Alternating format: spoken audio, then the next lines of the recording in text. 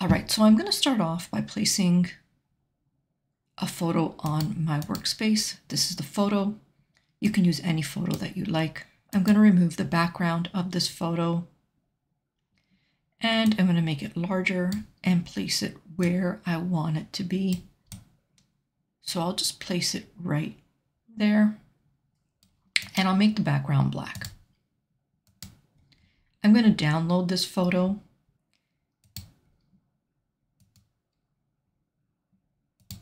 And I'll create a new page. Now for this page, I'm going to go over to an app. The app is called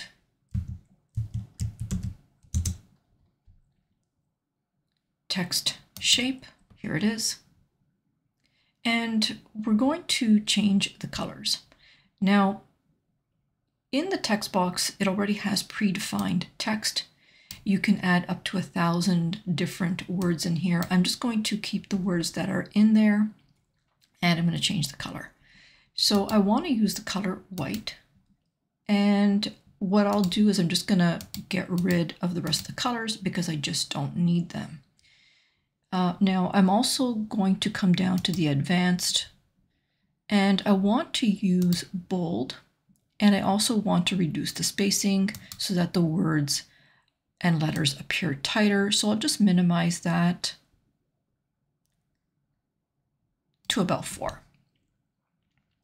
And I'll add the design to my workspace. So here it is. And now what we're going to do is we are going to duplicate this to fill the whole page. So I'm going to go very quickly. So I'm going to duplicate and copy and rotate.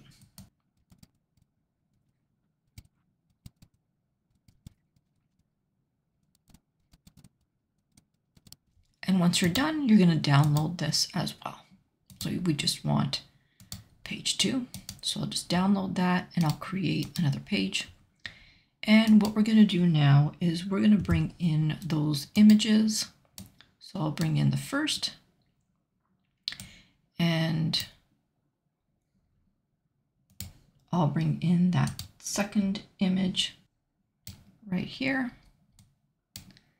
And we're going to blend these two together. So we're going to go to Apps, and we're going to use the Blend Image app to blend these two together. So I'm going to use the text as my top layer, and I'm going to use the photo of the man as my bottom layer. And this is what we're going to get. Now don't forget, we are using multiply. So click the drop down and find multiply. That's what we're going to use. And this is now, there aren't any other selections. Just add the design to your workspace. I'm going to add another page, and I'm just going to bring that design onto my page here because I want you to take a look at what this looks like. So here it is. And that's pretty much it. I hope that you enjoyed this tutorial. If you did, press that like button, subscribe, and turn that notification bell on. For now, my friends, I'll say bye-bye until next time.